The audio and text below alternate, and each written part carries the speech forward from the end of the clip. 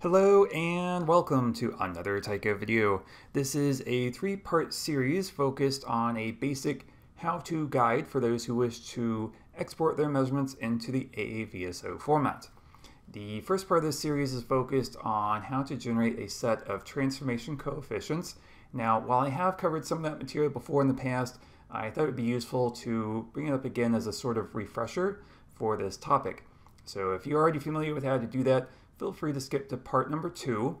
And part number 2 is focused on how to work with an ensemble of comparison stars. Now this is actually pretty straightforward with other formats. However, the AAVSO format in particular has only just recently added the ability to work with an ensemble of comparison stars.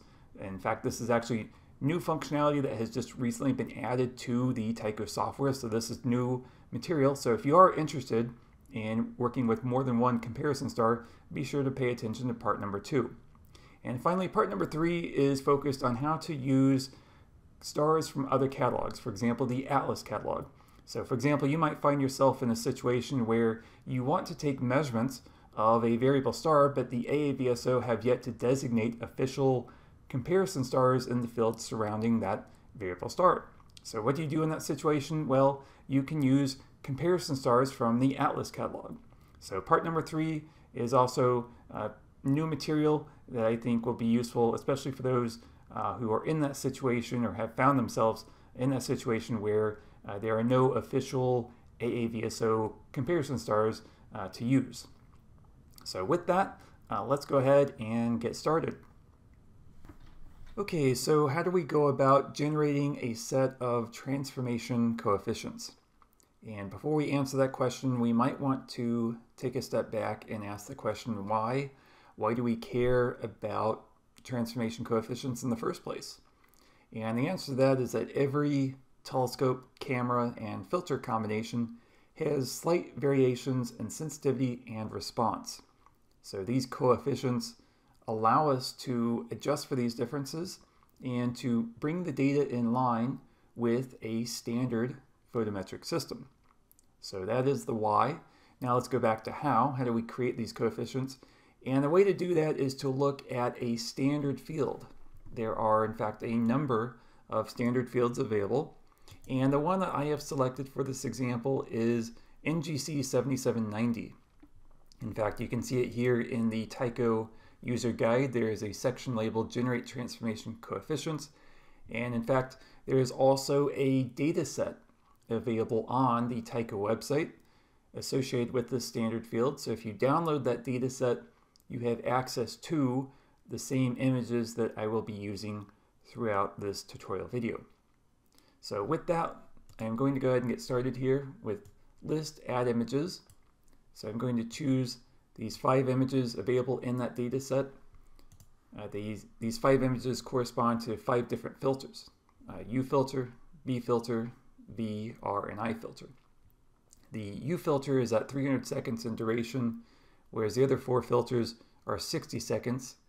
And the reason for that is that the telescope is not very sensitive with the U filter, so you typically have to take a longer exposure to achieve any meaningful signal-to-noise ratio. Now, do keep in mind that it is not strictly necessary to image the standard field using all 5 filters. In fact, you only have to do that if you plan on using all 5 filters for subsequent measurements. But if you only plan to ever take measurements in the B and V filter, for example, then you only have to image the standard field using just the B and V filters. So that could make it even simpler for you to generate these transforms if you just have 2 filters to worry about. But for the sake of completeness, for this tutorial, I have included all 5 filters. Now, I will also point out that these images have already been calibrated, so that part of the data reduction process can be skipped. But if you're working with your own images, it's always a good idea to apply the calibration routine. And the way to do that is to go to Action, Calibrate Images. And the user guide has more information on that as well. So having already calibrated these images, the next 2 steps are plate solving and alignment. So go to Action, Plate Solve Images, and specify the settings appropriate for these images, then click Start. And I give it a moment here to complete the plate solve operation. And you can see that it has found a solution, verifying the solution, and now it has completed. So now we go to the next step, which is alignment. So we go to Action, Align Images. Click OK here. And once this step has completed, then we can go to Action, View Images. And as you can see here, this is the standard field. And the way to see that more clearly is we can go to Photometry, Standard Fields, and you can see that it has highlighted all of the stars in that standard field. In fact, it has also automatically recognized that this image is associated with NGC 7790. Now the next step is to validate the measuring aperture. The way to do that is to go to Photometry, Modify Aperture Settings. And as I zoom in here, you can see the 3 concentric circles here corresponding to the inner radius, dead zone, and sky annulus. And all we have to do here is to overlay the aperture on top of stars that will be in the standard field and make sure that it is sized appropriately. So as you can see, I've chosen 9 pixels for the inner radius, 9 pixels for the dead zone, and 9 pixels for the sky annulus. And so all you have to do is adjust these settings as appropriate for your set of images. So once we've done that, the next step is to create measurements of the stars in this standard field. So we can go to Photometry, Generate Transforms, and you can see there are 2 drop-down boxes here. The first one corresponds to the 5 different filters we have available, or in some cases, if you're just working with B and V filter, it might only have just those 2 options. And the next drop-down here has options for each of the possible magnitude bands. And you can see that these 2 drop-down boxes, they should be in agreement with each other. So measurements in the U filter should correspond to the U magnitude band.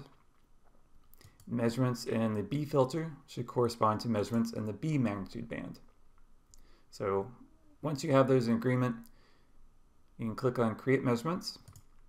And what you can see here is that having done that, it has created measurements out of the U filter. I repeat that same process for the other filters.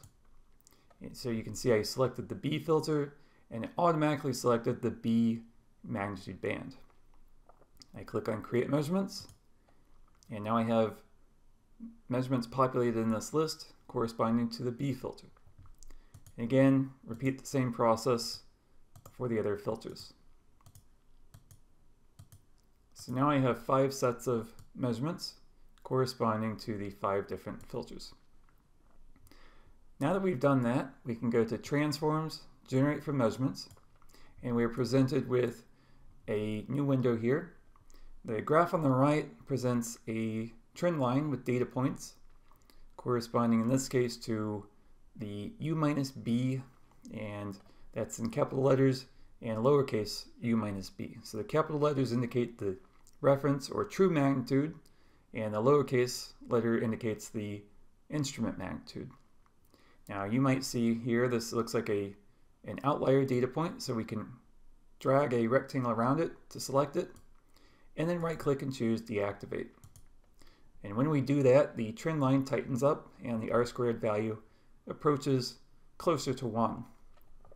And you can repeat the same process with the other pairs of filters. So we have B minus V.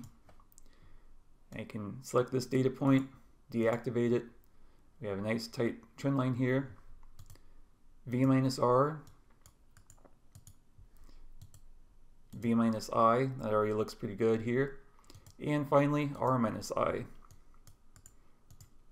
So once we have done that, then we could proceed to generate the transform coefficients. Now before I do that, I also want to point out some of the settings here. These are actually filters. So if I wanted to, I could include more data points. In fact, I might want to do that for the U minus B. You can see here the min SNR filter.